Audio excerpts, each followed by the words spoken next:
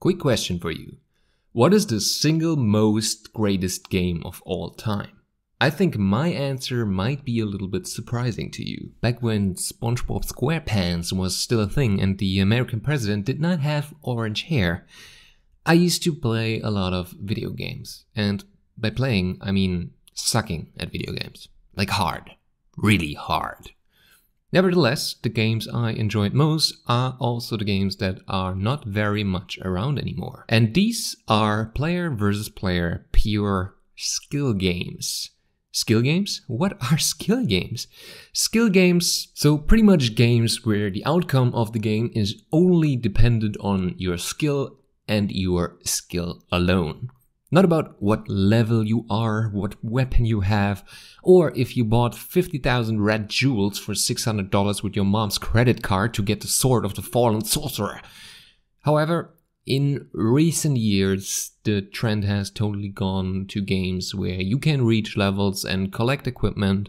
You know, games which require you to play a lot instead of playing really good. Basically, games these days are like that woman in kindergarten where when you showed her you 3 red lines on paper saying that this represents the sun, a house, and your family, she's like, "That looks great! You are something special." And that's basically the same with games these days. You get achievements for everything.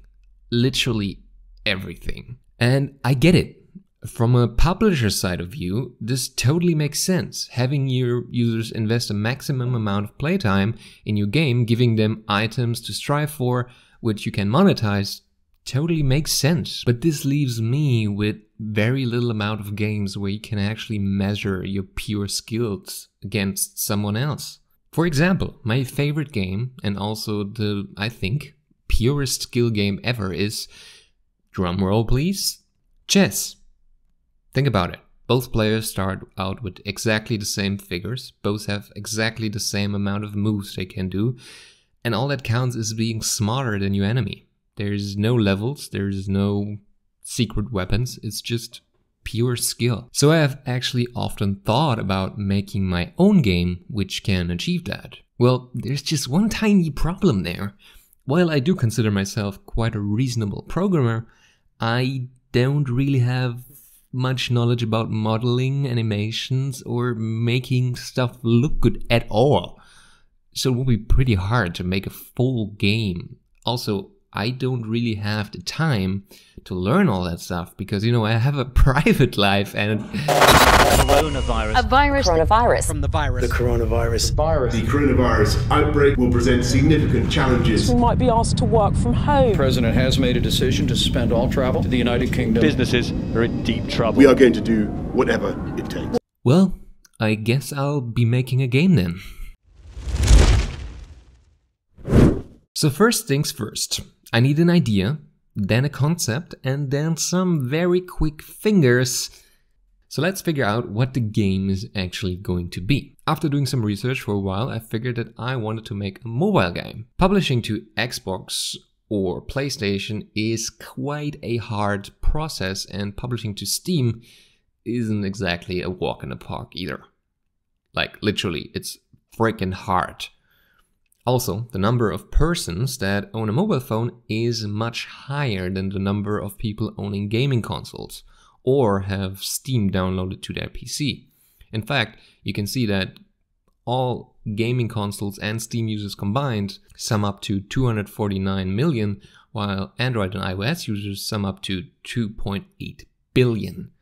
So I guess I see a little more potential in the phone market. This decision already provided me with a frame for my game. I can't use AAA graphics, or in my case, I probably should rather say I don't have to worry about them. And the game must be fun to play with touch controls, which also narrows down the frame of what kind of games would be fun to do, because let's face it, using that little corner of your phone as a joystick just freaking sucks. After that, I needed to decide what type of game it should be. For that, I really listened to myself, because I need to stay motivated to finish this game. And to do that, the game must be something that I really enjoy playing. So I sat down, started hitting my head against the wall to find out what I would really enjoy. And I came up with this.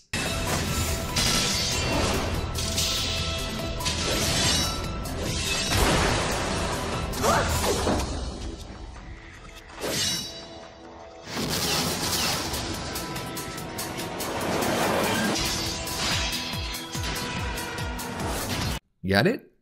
No? Okay. Well, I always really enjoyed great sword fights in movies or animes, and I thought, why not make a sword fight game? So that means I now end up with these requirements. It needs to be a skill game, it needs to be about sword fights, it needs to be playable on mobile, and low poly 3D graphics because I can't draw 2D and, you know, AAA is kind of ruled out. And after I came up with the sword fighting idea, my head actually began just exploding with ideas and possibilities that I could implement.